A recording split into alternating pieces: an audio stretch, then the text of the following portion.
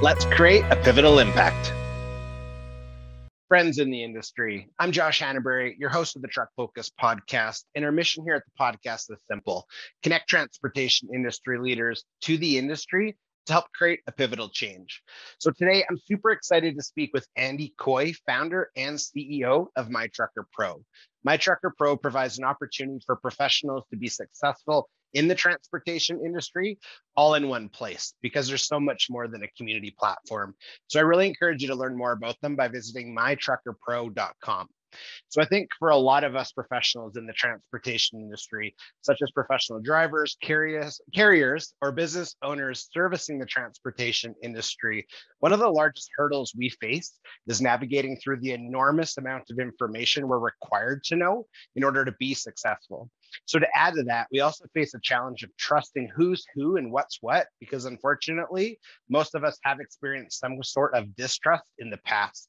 So MyTrucker Pro is an excellent community that allows professionals to connect with others, share trustworthy information, and best of all, get involved in the transportation industry to further their success. So towards the end of our episode, Andy walks us through what initially brought him to the transportation industry and how he's using his expertise in technology to really create an impact. So if this is the first time you've ever checked out a Truck Focus podcast, I really welcome you to our community, and a huge shout out to our dedicated listeners. Thank you so much for your continued investment of time. Make sure that you like this episode and share it out, but also subscribe to the channel that you're listening to. I really look forward to the impact this interview is going to have. Let's get to it. Hey, Andy, welcome to the Truck Focus podcast. Really excited for our conversation today, honestly, on a number of fronts. First off, your journey, from what I know so far, super fascinating. You've definitely had a journey-filled career this far, and I'm really proud of MyTrucker Pro. I'm really proud of the platform. And I'm super grateful just for the opportunities that it's even presented for myself in our journey with the podcast. But yeah, really happy to have you on. Welcome. Well, thank you very much for taking the time to have me on the show. Absolutely. And before we get too far, for those that are watching, I do want to give a huge shout out to my hat. I recently won some recognition with the platform, MyTrucker Pro. And Jack sent me a hat, a kind letter, obviously from Andy, but it does mean a lot. And I think when you talk about community, often people think, oh, there's this face value, but going the extra mile and making people feel important, I thought that was a really good, to me, it was really wholesome. So I do appreciate that. So thank you so much. No problem. No problem. Awesome. So kind of to start us off, why don't you give us an overview of just your journey in, obviously, the technological industries, but also how you came to be in the transportation industry over the last little while. Yeah, well, that's a good question. I'm a veteran, I would say, of the technology industry. Kind of grew up in the Silicon Valley, Bay Area, high tech, working for some of the big firms for a number of years. And also, as part of that, saw a lot of companies start from virtually nothing and became, billion-dollar organizations. So very attuned to what can happen here if you get the right mix of technology and marketing, and are actually doing something that benefits a marketplace, right? So I think there's a lot of, so again, I'm not where you're from. So when I share my perspectives, it's through, like, there's a lot of, in Canada, like Calgary has a lot of home bases that are in the tech industry, a lot of oil and gas industry, a lot of startups as well. But when you say billions, to me, I'm always like, huh? Like, that's a good number. So so from your experience in the startup space, is that what gave you maybe the confidence to say, hey, we can do this too? Was that just, you've been in the space for a long time, you're a veteran there, you understand what can happen? Is that what gave you the confidence to go for it? Or what would you say, sparked that?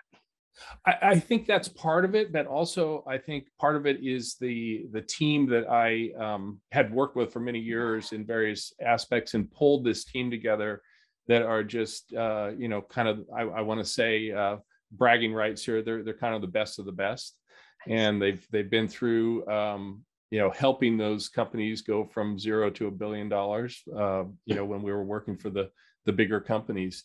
And so having the team and the vision that the team can come up with and redirect is really probably the most important piece of what we bring to the table. The other piece to answer your first question a little more about the industry of transportation and, focused in the trucking aspects of transportation at this point, although we plan on broadening that. But, we looked at it and thought, what an underserved industry that we're looking at here, and so important. When you look around your house or everything that's in your house, including the walls, all arrived on a truck, right? So for an industry that's so important to be underserved from a technology perspective, just really made us, that much more motivated to put something together that really is going to, sing in this industry. Totally. Yeah. And you're absolutely right. I think it's underserved, underappreciated, and misunderstood. And there's so many, I'd say, opportunities in transportation. I speak on that quite a bit. Part of it because I'm a millennial, part of it because I have a 12-year-old that's really, I call him a trucking junkie. But ultimately, something had to come on a truck. So once it's basically brought from a boat to inland, at some point or another, for it to get to your house, it came on a truck, which obviously has a professional driver. But then if you start going through the workflow of, like, say, a shipper to a carrier, driver to the customer, the amount of paperwork and the amount of manual processes that just there's so many, cost so much pain points, cost so much money. That's where technology really, I would say, it's a saving grace, but it's the future. And your timing, as we dive into MyTrucker Pro, I get excited when timing really aligns. And over the last half decade, the governments actually have basically forced transportation industry to become more, I guess, mindful and sort of adapting technologies as they change electronic logging device requirements, as they're becoming more open to paperless situations. They're really telling carriers and truckers to say, hey, you actually have to do this now, which, again, to integrate more technology, your timing is really on point. So I think that's really exciting. Yeah. And it's interesting. We looked at a lot of existing technologies that are in transportation, and it kind of reminds me of, the old days of computing, right? And what we're trying to bring to the table is sort of the Apple experience, where there are no user manuals, there are no training sessions needed. You just pick it up and it's so obvious how to use it that it just feels good, and it's a great experience through the whole process. Nice. Yeah, I like that. I like that analogy for sure. So before we dive into MyTrucker Pro, where do people go so that way, they can check out the platform, but make sure that they sign up as well? Easiest place to go is just to go to go.mytruckerpro.com, and you'll get right to the sign up screen. We have recently implemented a new feature that allows you to use your existing logins from other social media platforms you can use. Good job. So is it integrated then all in those platforms too? That's how you're able to do that? No, that's just a feature that they offer where people are, juggling so many usernames and passwords. It just makes it easier if you could use your Facebook or your Instagram or your Apple or Google. Those are the four. Okay, cool. Yeah. Okay. I didn't know that existed. So that's really smart. And yeah, app overload and another one. That's nice to know. No. You're really thinking light years ahead on the simplicity and the ease of use. So really good job. What's the overarching mission then of MyTrucker Pro? Our initial mission is to really connect the entire transportation ecosystem on a platform that, first of all, your voice can be heard. You don't have to be a $1 billion organization to get out there and be heard. Anyone can be heard. It's a open platform. There is moderation that we do for bad language or all the things that you can't do on a platform, but we're apolitical. We want people to have discussions and feel that they can have discussions about any aspect of transportation, and including, politics around it. And, obviously we know there's a lot of politics these days with transportation and trucking. Yeah. Yeah, you're absolutely right. I have a number of Facebook groups, and I was getting notified of, I forget the exact language, and I don't want to insult the Facebook community and behind the scenes, but I felt like they were Facebook police because someone was talking about things that were political. And I'm mindful of conversations, but I don't like there's no racism, no sexism, nothing like that. But I'm like, you don't have a conversation about what you believe. Okay, just be mindful of what you share. But yeah, getting those notifications was stressful as the owner or the manager of those groups, because I'm like, are you going to take it away from me? Like, that was awkward. So knowing that, again, that MyTrucker Pro is a place where you can actually have a conversation, I think is really key, especially right now, because there's a lot of things happening that need to be talked about. They're just, yeah, be mindful of your language, I think is important. Yeah. Yeah, for sure. So when you say more than a community platform, so I can relate to that, so I like it. But what's the, I guess, what's the 1-2 punch behind that meaning, from your perspective? I don't want to give mine. So what I can say is many more things are coming to the site. What we don't want to do is, create a new load board or create something that's already out there. What we're doing is partnering with the best of the best, and allowing our platform to be a vehicle for transactions. You're going to see the ability to be able to conduct transactions on our platform here very shortly, with those load boards or the different vendors that you are used to working with. You will be able to do transactions within our platform, within a digital wallet that we're providing, for the overall commerce in transportation. Very smart. Very smart. Hey, Josh here. Just a quick interruption from Andy and I's conversation, as I really want to encourage you to check out MyTrucker Pro, as the community and the platform are incredible. So simply visit mytruckerpro.com and you can sign up for free today. Let's get back to the episode, because I wanted to go into membership. And I think that's part of the answer already, is what do you feel is one of the number one values, or the most value someone could get as a member? And I think that you just hit the nail on the head, where you can really manage your business through there. You can grow your business, grow your relationships, the trusted partners too, because you have the best of the best. And was that part of the vision all along too, or did that kind of just come with time? I think it evolved because initially we had looked at it and said, oh, we could do a load board, or we could do a marketplace, or we could do all these, different functions and features that are out there, and some really good point solutions that are out there for sure. But instead of competing with those, we decided it would be better just to facilitate their transactions, right, on our platform. So the end result is you'll be able to sort of live in MyTrucker Pro in day to day, and have access to everything that you need day to day. And then on top of it, you have that communication platform that we're providing, which is, connections, social, there's forums, all the things that you would want to dig way down into and find out about, it's all going to be on the site. Nice. Yeah, make sure you check out my page, the Truck Focus podcast page that I created. Yes. My own little plug there. Who then is the most ideal, ideal member? Do you kind of put them into buckets? Like, I try and speak in the very simple terms. So I put people in the buckets. You're either a user for, you're getting value from, or you're offering service to, kind of thing. But who's the most, ideal users for the platform? So to start with, that's a great question. To start with, we have developed it to facilitate any size company, right?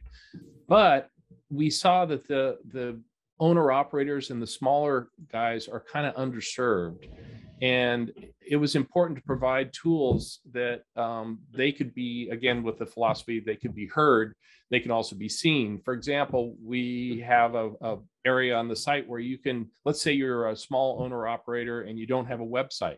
Well, you can develop a website inside MyTrucker Pro within just a few minutes, post up your pictures and so on and so forth, and you suddenly have a presence, right? So it's sort of, that aspect sort of levels the playing field with, who's out there and who's being heard and who's being seen, and how do you promote your business? Well, we're offering, for free, a place that you can build your own website within transportation and promote your business.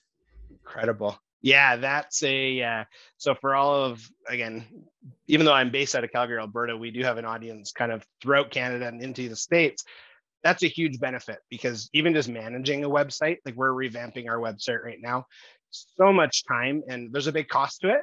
So knowing that you can do it from the platform is a huge upsell. If you're a single owner operator, say you have 3 trucks on the road, you do not have time to be, is my SEO strong enough? I don't know. Is this strong enough? I don't know. So the fact that it's all in one place, again, really well done, really thought out.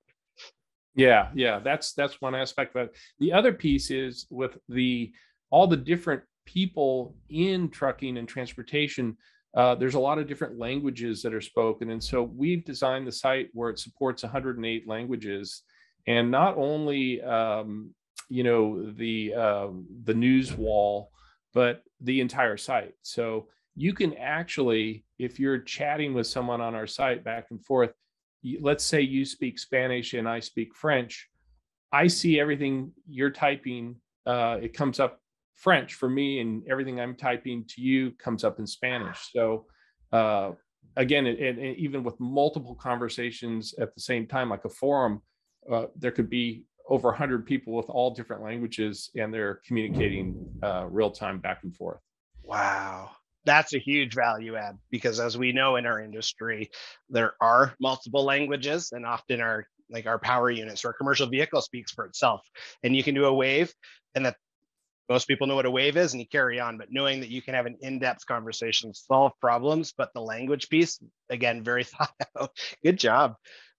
Yeah, and we're also, that kind of sets the table for us to be a worldwide platform pretty much right away. So it's just promoting in different countries, but the technology is already built to do that. Good work. Yeah, that is smart. And so I'm really involved in, I would say, different layers of trucking here in Canada. And the number is a guesstimated number, but the non-English speaking, or it's the second language where it's very broken, like English is not common. They're newer to our country and it's awesome. You're welcome. Knowing that they can confidently communicate and they can confidently do business again from a global platform now, that's really exciting. And it's real. You guys have really filled a need because that's a big piece. Like a lot of training is just in English. And if English is your second or third language and you're definitely smart enough to finish what you need to finish, but you just don't understand the language, the fact that you can translate it and you're okay. If I'm speaking Punjabi, great. Or if I'm speaking Spanish, great. I think that's just so much value, man. Good job. Yeah. I think it's really a piece. Once people recognize what's going on with that, they love it. Yes. Yeah, absolutely. So I guess a question, and I'll ask it in a little bit of a naive way, is how are you managing from a user's perspective for it to like stay free? And you don't have to, again, there's no trade secrets that I want you to share, just asking the question, but from a free quote unquote perspective, as transactions come in, is that part of the shift where then instead of it being a membership fee, it's a transactional fee, or how are you managing that space? Because that's a big win for the industry, but as a business, obviously I'm interested to know. Yeah. So yes, the social or the connection part of the platform will always remain free to join and free to use and free to promote your business and so on and so forth. Where we look for our revenue is from sponsors that are on the site, and then also the key revenue that differentiates us is the transactional fees associated with our blockchain that we're coming out with, like I say, in the next few months. It's all working now, but we're just piloting it. But then that actually benefits all of us users, because instead of having to pay bank fees and high interest rates and Visa, MasterCard transactional fees, those get reduced down to a very, very small number in comparison to what is being paid now. So again, the platform is, we're designing it to benefit not only the bigger companies that would use it, but the small independent, truckers, that if they can save some money by, avoiding, high fees with banking, that's going to benefit them. Yes. Well, yeah, and I think it's going to, everybody knows somebody that's going to need it. And it's going to give the opportunity to say, hey, actually, I hear what you're saying. I'm eavesdropping. Go to MyTrucker Pro. because ultimately what they're about to buy, they can save money going through the platform. They're getting a better service. It's trusted. So yeah, that's a lot of wins. And that's a good model. Good job. Thank you. Thank you. From a, I guess, a user and exposure components, are you predominantly right now US members? Obviously, I'm in Canada, so Canadian members. Are you seeing some in Europe or down in Mexico, or do you know kind of predominantly where your member base is right now? Well, we have an extensive analytics behind the platform that looks at where people are coming from, and what kind of transactions they're looking to do, and what parts of the site they're going to, and so on and so forth. Right now, I would say the majority is in the US. Canada is starting to wake up as well, and then some southern border, so Mexico and that there. And surprisingly, there are actually a number of users that are getting on in Europe as well. So I can see the nature of what we're doing. It can grow very quickly. Yes. And is it there are no barriers of entry, really? Good. Well, that's a true global platform then. Do you find that you don't have to name drop, but do you have competition, or is it, because to me it seems very unique, very well thought out, but I haven't heard of a platform like this or the direction. So is this like kind of you and your team just, we own this space, or do you find that you're competing with other like people's trying to grab attention, or how's that going? Well, I think, the industry was using tools that are in place, for a long time. So the Facebooks, the LinkedIn's, the, places you could go and create a forum and create. But again, those have their drawbacks. And I don't want to go into a lot of detail around that. But, I think having a place that is, completely focused on transportation is just a better idea, right? You're not getting advertising for things that have nothing to do with what you're doing, right? What do you mean you want to buy a vacuum? Yeah, exactly. No, I think that's awesome, and I just really value the direction. And I like that you were able to, well, you collectively and your team, you were able to identify the fact that the transportation industry is underserved. So I have a good friend that works for a major OEM manufacturer, and they often speak on the fact that from a purchasing standpoint, transportation trucking is about 10 years behind passenger vehicle. Just part of its population, part of its dollars. Obviously, it costs a lot to buy a brand new whatever semi. So I think the fact that you saw that too, coming from your background, obviously years of experience with large corporations, really kind of making your own path. It's cool to see that you saw that and you were just like, man, there's a lot of opportunity here. There's obviously a lot of people here. Like, I think a lot of people don't realize they're in transportation one way or the other, or they're a consumer of. So yeah, really good vision. My, I guess the biggest question is with that, what caused, because we kind of talked about it initially, but I'm really interested to know what sparked transportation. Were you just in a coffee shop one day talking to someone that said, transportation's really underserved, or what really, I guess, made transportation come to mind? And then you start obviously investing time and money into realizing that it is so underserved. Yeah, I think, a lot of research and hearing things on the news and starting to dig into it, we saw, wow, this is really, it's worse than we thought, basically. So, and if nothing else, if we can come in and make life better for people in that industry, then we've done something really cool. Nice. Yeah, no, and I'm excited because I really care about our industry. It's actually all I've ever known for, I guess I'm in year 16 now, where I've been really invested in a bunch of different ways. So seeing just, where you guys are headed, the value that you're already providing for my own journey, to me, it's really phenomenal. So I'm glad you had that. That's good. Well, thank you very much. And by the way, we're always looking for input on what we can do to, improve the experience, add different features, so on and so forth. So as your listeners, give feedback, we would love to hear that. Okay. Yeah, no, and that's just a great call to action, because ultimately, everyone has an input, and input does matter. So I appreciate that you suggest that. Are you comfortable if I share, obviously I'll share the website and the show links, but if I give out an email address, just so that way people can make contact, is that okay? Oh, absolutely. Yeah. Okay, yeah, I'll make sure to do that. So, yeah, but before we do wrap up, I do want to ask a couple final questions. So to me, these are, I would call them my staple questions because they're topics that I really care about. One of them is legacy. And when I talk about legacy, it's not like when you're gone, Andy, what you're going to be remembered for. It's Andy goes into a room, has a great conversation, and leaves. That impact that you're having, that intentional, I'm leaving an impression on someone. Do you think at the greater scale, the impact that you're having on the transportation industry, like you and your team talked about the fact that you're literally helping millions of people over the next number of years, better their business, better their livelihoods, just obviously make more money. Is that a key, I guess, topic that you guys dive into as legacy?